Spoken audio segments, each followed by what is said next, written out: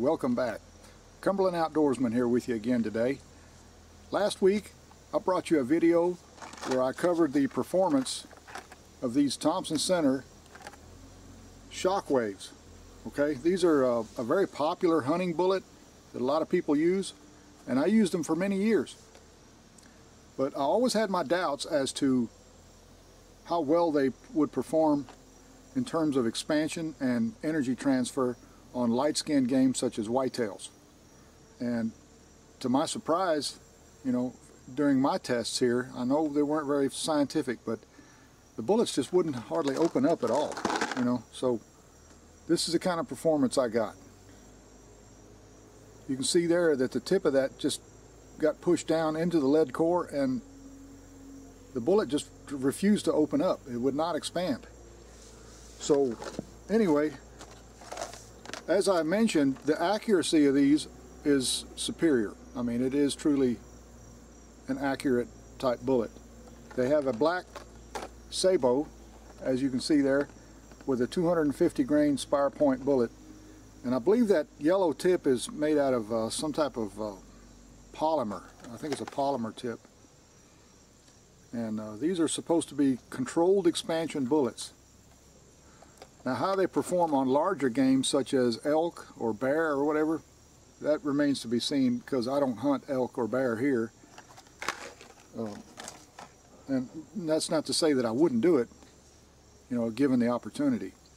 But in my search for a bullet that would expand quicker on lighter skinned game such as whitetails, I tried some of these Hornady XTP Sabots. They have a yellow Sabot, and their bullet is a hollow point. These are 240 grain. The expansion was great. You know, these bullets opened up very quickly, but the accuracy, my gun just would not perform with it. I mean, you may have another model rifle than I do. I have a Thompson Center Omega inline that I featured in other videos. This is also a very popular rifle, by the way. And like I mentioned in the last video, this one probably looks different than yours because this one has a custom stock. But other than that, it's pretty much the same rifle. But out of my Omega, the accuracy using those XTPs was just horrible. You know, I was getting groups that big at 50 yards. Where with the shockwaves, I was getting groups like that, you know, very, very tight. So anyway, you know, I decided not to use those.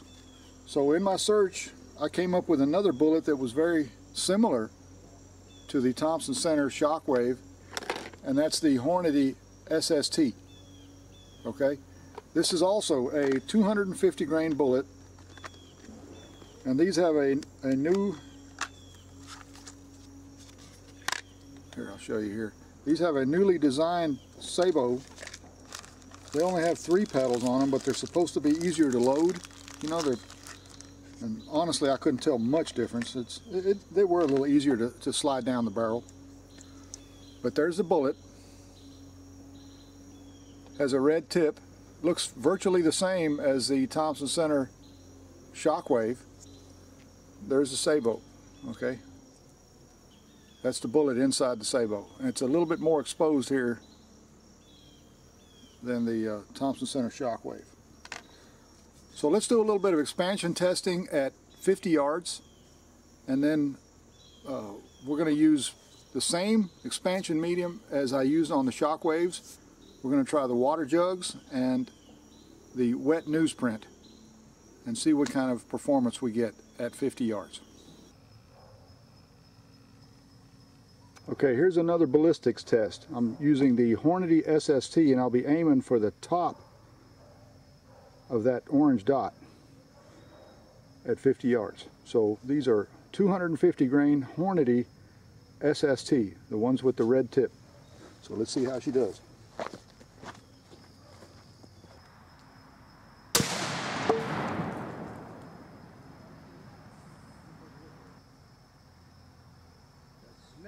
black powder. That's Blackhorn 209. That's what I mean. When the smoke clears and you see that white belly laying there. Yep. Well, hopefully we captured that bullet.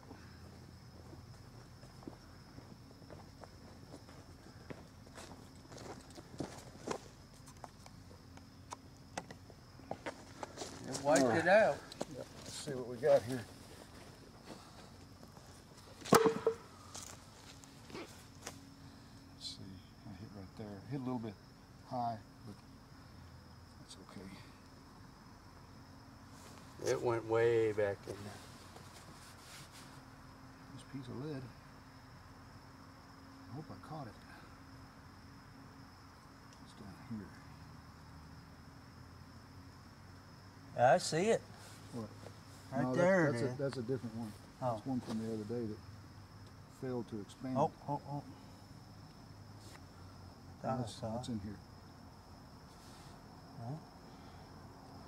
There it is. There she is. See, that is a fully expanded bullet. That's what you want. Yeah. Show that.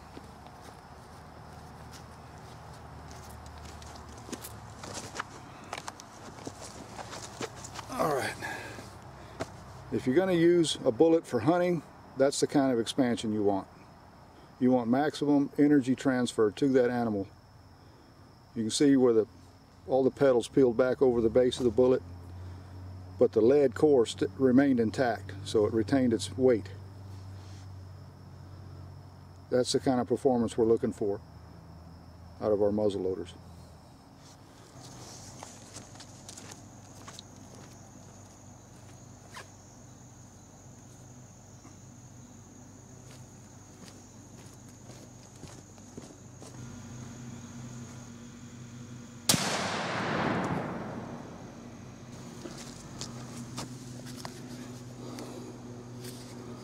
Well, I think that was a hit just a little bit high there.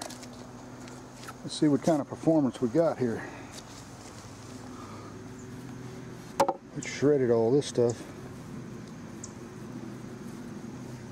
And all the way through here. Oh, there's a bullet right there. Once again, good dependable performance. That bullet went a little bit sideways, but still it opened up very nicely.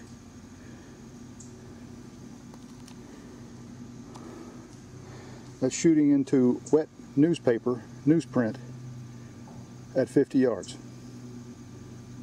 Now we're going to do an accuracy test.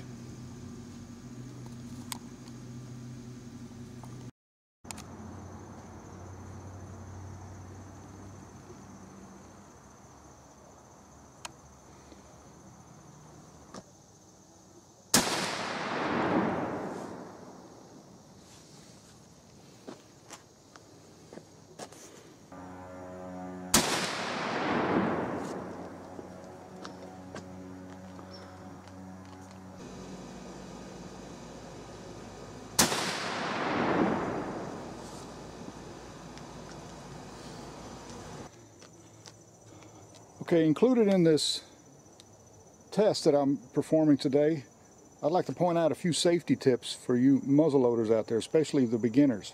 Doesn't matter if you're using an inline or a traditional, there's a few things that you need to remember.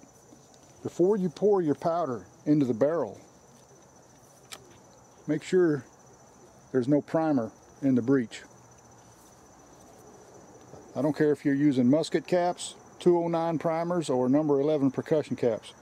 There doesn't need to be a primed cap on the gun when you pour powder in. Also, after you've shot the gun, now this applies to loose powder, you know, like this Blackhorn 209 powder, or black powder, or Pyrodex, whatever it is you like to use. Never pour your powder directly into the barrel. Always use a powder measure. Okay? You want to go ahead and measure your powder out.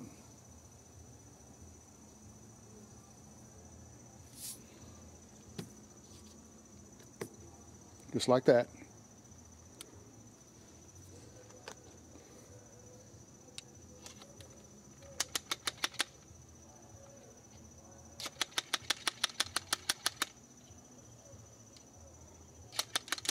I like this 209 Blackhorn powder, but it doesn't pour very well out of this measure. But anyway, we know that the gun has powder in the barrel now. Never put your face over the barrel, even with no bullet in it. Because if there were an ember still burning in the barrel or in the bottom of the breech, and that powder decides to ignite, I mean, it's just going to throw a flash if you use a powder measure. But if you use it directly out of a flask or from your main source of powder, you've got a grenade in your hands. You know, you're pouring powder straight in there, and that decides to ignite down there, and boom, you got a flash. That pound of powder going off in your hand would definitely do some damage. Let me tell you, you've got a bomb in your hand is what you got. So you got powder in the barrel. Keep your face away from the muzzle. A lot of this I don't have to mention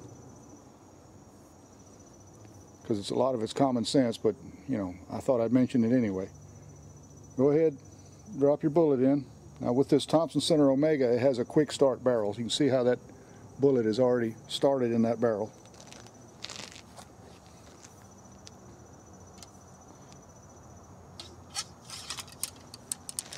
Make sure that that bullet is firmly seated on the powder charge. You don't want any air gaps in that barrel. And like I say, this doesn't matter if it's a traditional or an inline. Never shoot a gun that doesn't have a properly seated bullet. And a lot of guys like to mark their ramrods, and that's a good practice, but you can tell when that bullet's firmly seated on the powder charge. If there's an air gap in here and that powder goes off, you potentially have a pipe bomb in your hands, okay? So that's some safety tips that I would like to point out.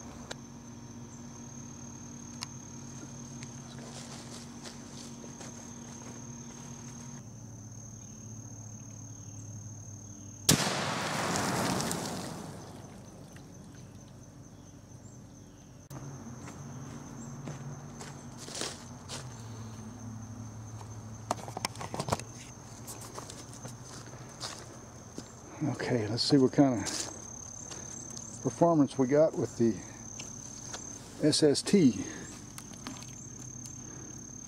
Let's see, it went here, I think it bounced back. Went through 1, 2, 3, 4 jugs. And I think we have a bullet here.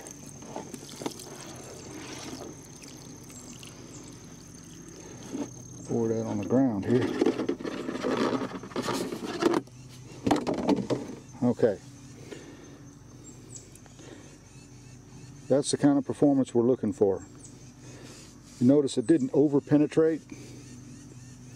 Went through 4 jugs.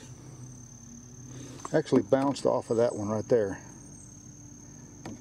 So it didn't go into this. Let's see, 1, 2, 3, 4. 4 jugs, yep. In the first jug we actually got some bullet fragmentation. There's a piece of lead and some copper, so that bullet started to expand as soon as it hit. Let's see what's in the second jug here. Yep, more lead. Let's pour it out here.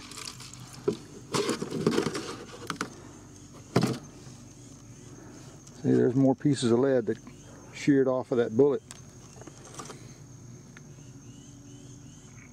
That's what we're looking for right there.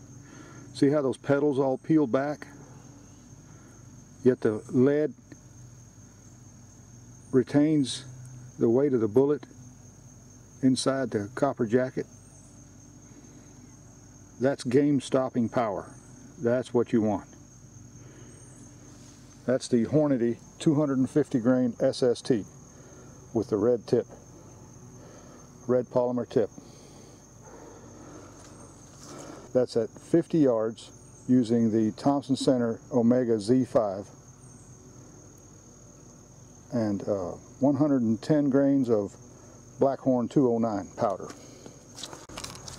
Well folks, as you can probably tell by the smile on my face, I'm a little bit happier with the results that I achieved this week compared to last week.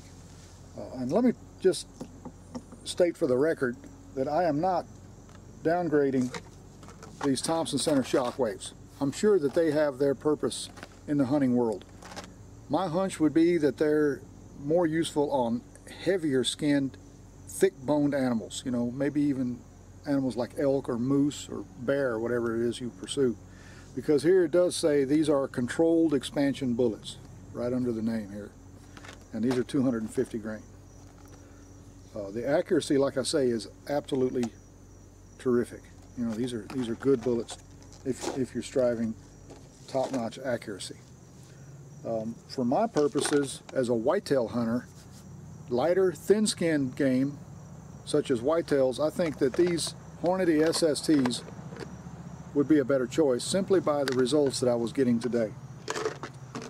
And, you know, as you could see, these bullets performed very well no matter what I shot them into, whether it was water jugs or wet newsprint, which I found to be the most reliable in terms of an indicator of how they would work on game animals. I should probably get some of that ballistic expansion medium. It's a gel type stuff, but I found that the newsprint is just much easier to set up and use.